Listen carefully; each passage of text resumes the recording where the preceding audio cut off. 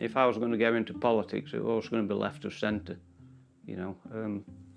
And that's when I first had the chance to vote was in '79. Well, Dennis Skinner was our MP then. And every time I listened to him or read something about him, I thought he's speaking my language.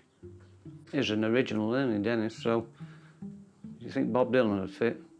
I know Bob Dylan's got a lot of different facets, like, but, yeah. Someone who speaks for me, and there's a lot of Dylan stuff speaks for me, you know, and Dennis certainly does.